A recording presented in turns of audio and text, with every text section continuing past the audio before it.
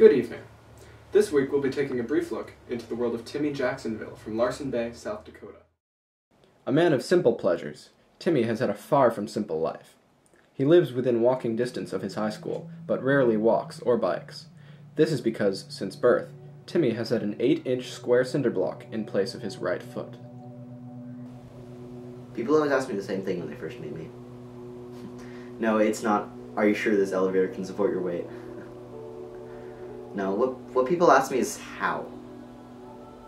Timmy was born with a rare genetic condition known as stone foot disease. Timmy faces several difficulties in everyday life due to his condition. I've always been this way. It's not horrible or anything, though. I mean, sure, sometimes a bit of cement breaks off and bits of it go into my bloodstream and I have a massive heart attack. But who hasn't had that happen to them, like sometime or another? I'm just glad I don't have lupus. It's true I can't go swimming. At least not in water that's higher than my mouth. But in all seriousness, I'm afraid to go on boats. I can't play any sports either, due to the regulations. Actually, last year, due to a little loophole, I got into the wrestling team. But that didn't last long. See, they put me on the heavyweight section because of my, because of my condition. I did not make it very far. You can ask my friends about that one. Yeah, when I was younger, my parents had to tape tea cozies and little small chair cushions to my feet so I wouldn't break anything. Still managed to break that vase in my father's heart and his legs. Recent technological and medical developments have made it possible for Timmy, and others like him, to become normal. There are thousands of prosthetic feet just waiting, jealously, to take that cinder block's place. But Timmy has his own opinions. I've thought about it, yeah. I mean, sure, it'd be nice to have, 2 symmetrical feet, or, be able to go out on the dance floor and not hurt anybody. Or, even go on the lightweight rides at Disneyland. But I've decided that this is part of me. Not just literally. My foot has been with me my entire life.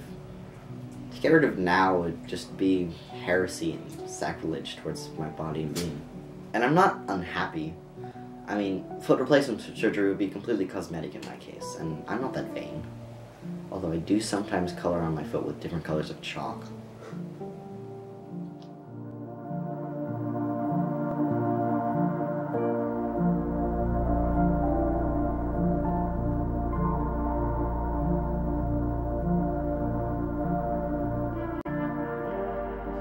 It's not really that bad. I look at these people who've lost their legs in the war or fishing, and I think to myself, I'm a lucky boy. And, I always have my legs and my left foot.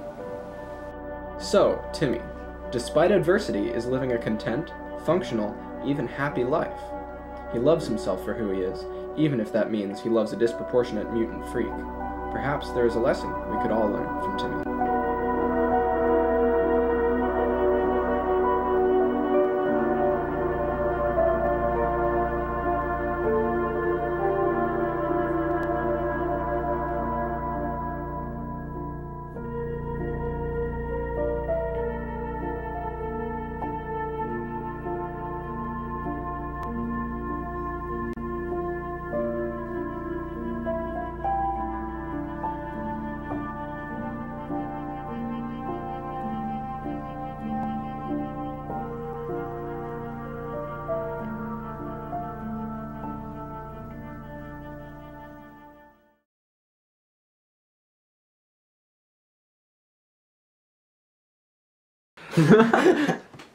I like my shirt. It's very South Dakota like. Yeah. By the way, we're still filming. It's not really that bad. I see these people who've lost their legs in wars or fishing, and I think to myself, what a wonderful world. No, Sam, I had it. I had it. No.